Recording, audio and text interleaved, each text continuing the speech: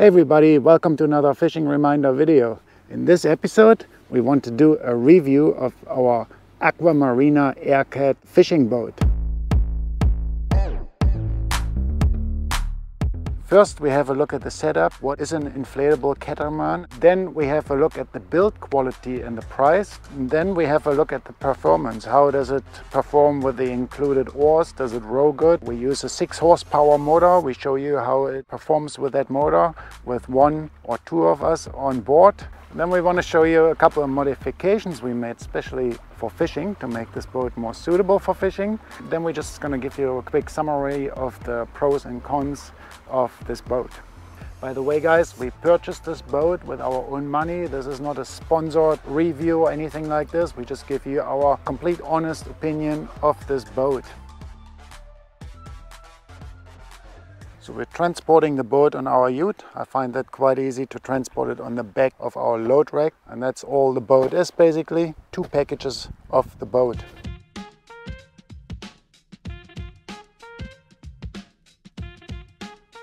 Alright guys, so this is what you basically get when you purchase this boat. You get the main package which contains the boat. This here is the inflatable drop stitch bottom that inflates like a paddle board basically, and you got a nice hard bottom. Then you get paddles, you get a pump with it, a dual action pump, same pump as Aqua Marina delivers with the paddle boards, and you also get a seat. Okay Haitian, are you ready? Then start the timer now. Okay, let's set up the boat quickly.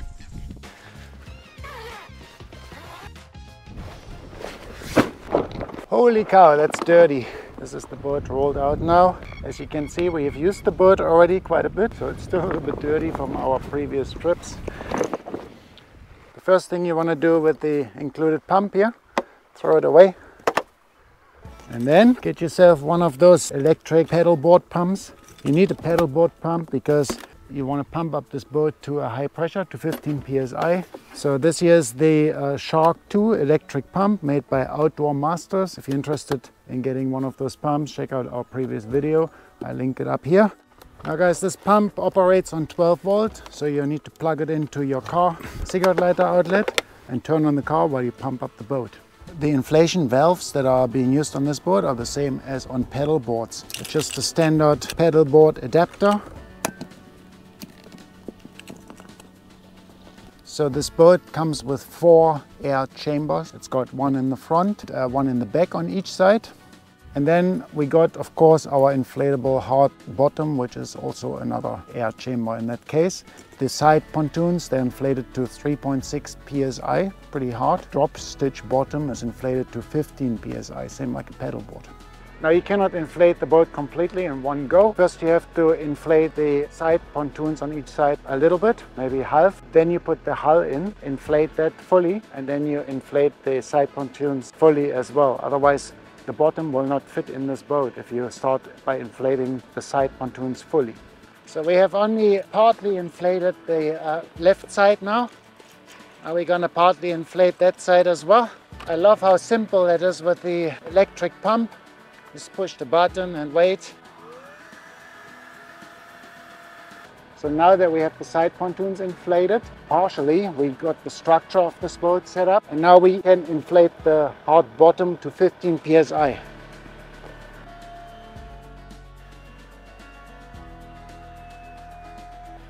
So you have to fiddle around a little bit to get this bottom lined up properly.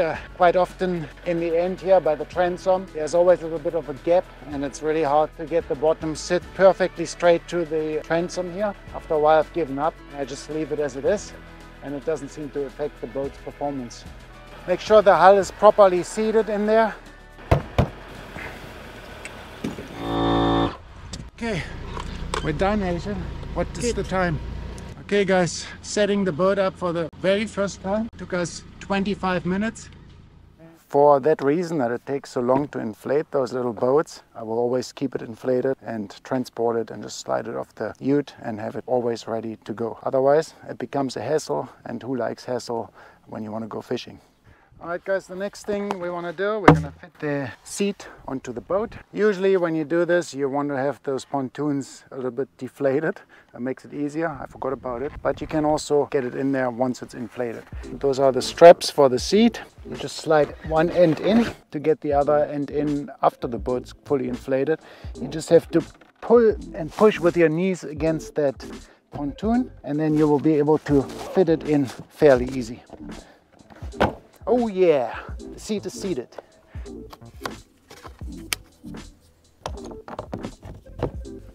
Now this is how you attach the paddles to the inflatable boat, and I don't really like the system so much. I would have preferred a fast clip system rather than having to screw them on, because you know, it's metal. Metal causes corrosion. When you roll it up, metal can damage your pontoons.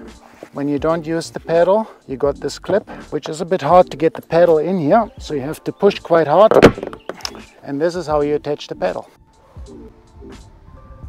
Let's have a look at some of the features of this boat now and what makes it unique. Why is it a catamaran? So this is what the boat looks like from underneath. Being a catamaran, only those side pontoons will be gliding through the water, while the hull will be up higher than the waterline. Because of this design, the boat creates much less drag in the water than having a traditional V-shaped hull. You can get away with a smaller engine to achieve the same speed and the same planing with this boat. So the boat has some rubber protection along the bottom here when you scrape it over shells or the beach. It also has some side protections when you land with the boat on a dock. It also has some bumpers here in the front. If you bump into something forward, you get some nice protectors here. And you got the same protectors in the back as well. Some nice hard plastic protectors here.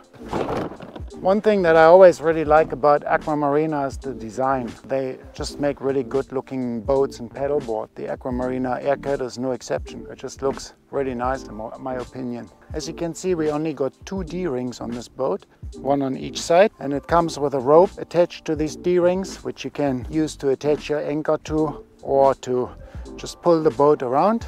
Or when someone is sitting on the boat, they can use this line to hold themselves on this line and give them some steadiness. Besides that, as you have seen, we got the seat here already, which you can either set up in the front of the boat, or you have another setup here further in the back, depending if you only use the boat by yourself or if you have a second person. You also got some handles here on each side, so they're quite good. So these handles are very good when you transport the boat, 2 people. One can grab those handles and then you can easily take it to the water. Okay guys, let's have a look at the transom. So we just got a plywood transom here. It's glued on, pretty much standard for those inflatable boats. It's got a bit of a plastic protection here for where you attach your outboard motor. One-way drain valve here on the bottom, so the water can go out, but it doesn't come back at the end. But we still have a plug that we can plug in from the outside. So Aqua Marina recommends that you only unplug this drain plug here when you're actually motoring along, because the front of the boat will come up and then the water that might have come in here will drain out while you motor. When you're stationary, when you're anchoring up for fishing, they recommend to leave that plug in here, but I never plug it in really, I just always leave it open. The material of this boat is PVC. You cannot, as far as I know, get this boat in Hyperlon, which is a bit more of a sturdy material that they often use in inflatable boats these days, but it seems pretty sturdy and it is also easier to take care of and longer lasting. So the boat itself is not welded like the accessories that are on here. They're not welded on, they're all glued on. And what I found that after a few times inflating the boat, you can see the glue lines along those patches here. Yellow glue lines everywhere. I'm not so sure if that's normal. That's the first inflatable boat I ever had. I hope this will not come off at some stage. On the transom of this boat, we got 2 holes, one on each side. I have no idea what they're for. If you guys know what these holes are for, then please leave us a comment down in the comments below. I'd be really interested to learn what those holes might be for. The drop stitch bottom of this boat is pretty good. It holds up very sturdy in the water, but we already had a little bit of a problem after 1 month's usage. Drop stitch bottom has a little leak on it. There's a little bit of air coming out. It's not huge, but after a week or so being inflated, the bottom loses air, and we figured out that there's some air bubbling out on the side of the seam. So another thing we noticed with the build quality is that lots of the threads, where that is sewn on, lots of the threads there are visible, and they don't seem to be properly stitched or properly glued. So that's another quality issue we've seen here.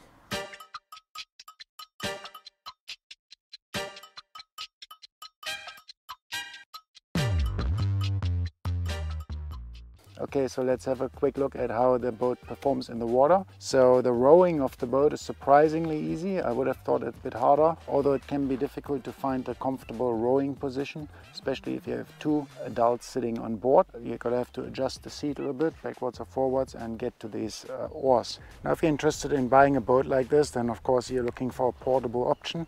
And for a portable option, you also need a portable motor, right? The reason I wanted to get a 6 horsepower motor and not a 10 horsepower motor is because it's just so much lighter and easier to transport. I actually transport it in the back of the ute. It only weighs 22 kilos, so that is a big plus if you're traveling around and you want to carry this motor around in and out of the car, setting up the boat frequently. You don't want to be lugging around a 50 kg motor. You can attach up to 9.8 horsepower of an engine. That's what it's rated for. Because it's an Aircat and you don't need so much power to get on a plane, we can both of us get on a plane if it's not too windy and choppy. So a 6 horsepower engine is enough for the two of us. One thing, when you purchase a motor for this boat, you're going to be aware of, you're going to have to buy a short shaft motor. If I'm by myself, if I want to get the boat on a plane with my motor, I have to move my weight forward quite a bit on the boat, so that I can push the boat down forward. In that case, I have trouble reaching the tiller of the motor itself. So I have to stretch myself out quite a bit until I get onto a plane. So maybe it's worthwhile to get a tiller extension for your motor in that case, so you can sit further forward on the boat. So the top speed I've reached with my 6 horsepower motor by myself was about 25 kilometers per hour. Me and my wife planing together, we reached about 20 kilometers per hour planing speed. So that's pretty good for a 6 horsepower engine and an inflatable boat. One problem I have found with the motor is that the short shaft motor, even though it requires a short shaft motor, sits a tiny little bit high in the water. So you have to experiment with tilting the motor quite a bit, especially if you have 2 adults on the boat, to avoid the ventilation or cavitation of the boat, which can be a bit of a problem. I think the transom of this boat is just a little bit too high for what it should be. Now guys, if you're interested in this motor that we're using, the Suzuki 6 horsepower motor, and you would like to see a review on this particular motor, then leave us a comment down below. I'm happy to make a review about this and show that in a bit more detail to you guys as well, and give you my recommendations if it's a good motor or not.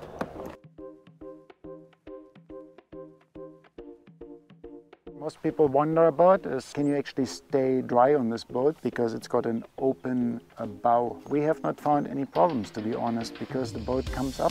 Once you give it a bit of gas, even shock or wave are not a problem. And if some water gets into the boat, it will just run out back through the drain valve. You stay pretty dry on this boat. You don't get wet. Alright, so in this next part I want to have a look at some of the modifications I've done to the boat to make it more suitable for fishing, to make it easier to launch and those kind of things. The boat, as it comes out of the box, is pretty bare. It is usable straight away, of course, but you can make your life much easier by adding those few modifications that I'm going to show you now. So the first thing I really like are those Railblazer starports. You can easily attach those starports to the seat, for example. Also, you can get side ports that you can attach to the transom, and you can even glue on side port onto the pontoons themselves.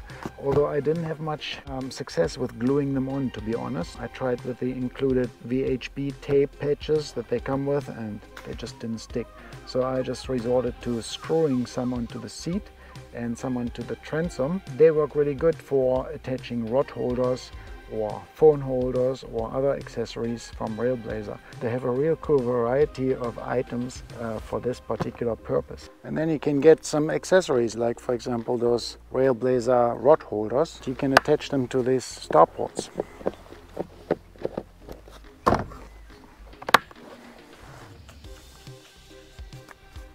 These things are invaluable, of course, if you want to use this boat for fishing. You need some rod holders.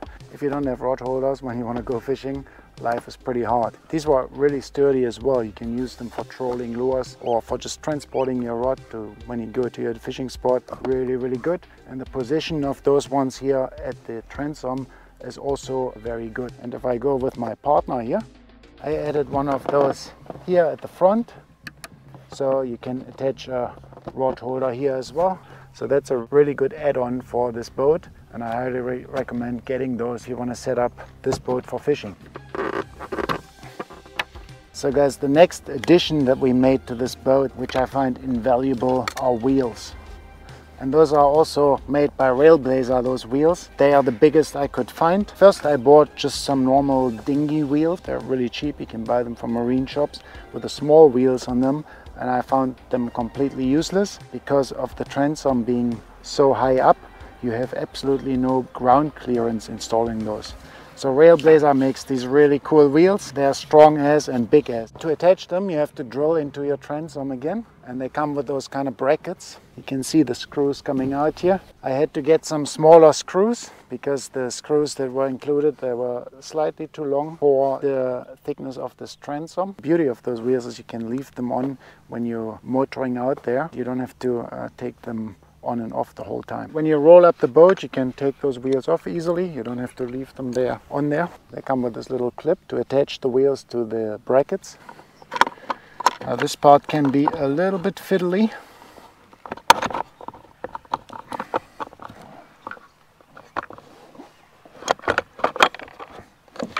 Okay, there we go.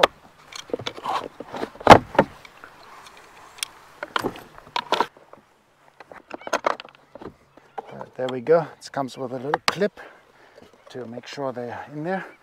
And now we got our wheels. What I found the easiest way to use the boat instead of trying to drag it with the wheels is you push it. So you can just lift it up in the front and then you can push it to the boat ramp or to the beach. And it works really good with the motor attached as well. Okay, and here's how you move the wheels up when you're in the water. So they have different settings onto where you want the wheel. You don't really want to have it sticking out like this. You either want to have it on the bottom or on the top. And then you got a little lever here on the side. Change that over so it won't slide out anymore. Do the same thing with the other wheel. Here you go. How good is that? The beauty with the wheels that I've been using here, those Railblazer wheels, because they're so big and high up, I can actually set up the motor onto the boat here on dry land without the motor hitting the ground.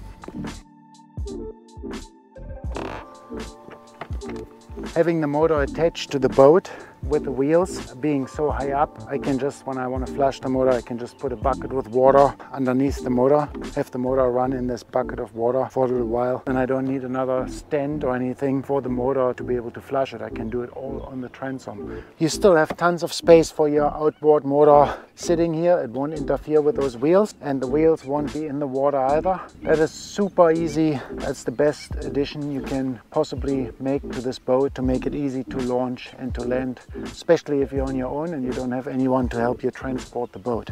And yeah, you don't need a trailer. If you're a motorboat, no hassle of trailer. Alright, so let's sum it up a little bit. What are the pros and cons of this boat? Obviously the biggest pro of this boat is price. Compared to other inflatable Aircats, this is the cheapest option you can get. If you buy a Cat or a TrueKit inflatable boat, they cost almost 3 times as much as this boat. Now of course they also have much better build quality. They have more D-rings, you can get them in PVC or Hypalon. For me, I kind of like value for money, so I think this is pretty good value for money. But this boat doesn't feel very cheap when you use it. It feels very sturdy, it feels pretty thick, so you're pretty safe from fishing hooks and stuff like that getting into the material. Pros of these inflatable boats in general are of course that they are super lightweight, that you can transport them easily in the back of your car. You can move them around easily once they're inflated. You can launch them anywhere you want, really. The con of this boat of course is build quality, really. But you know, those are all little issues that we can live with. Lots of the things we can fix ourselves. We can just put a little bit of extra PVC glue on it to stop the leaking here. So far I had 2 more Aqua Marina products to paddle board. Both of them were leaking, but that seems to be a common issue with Aqua Marina.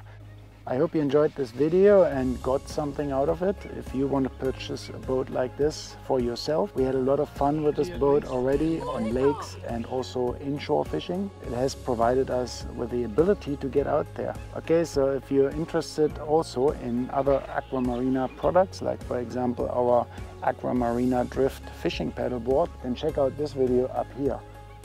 Asian's got the big ones again. Yeah.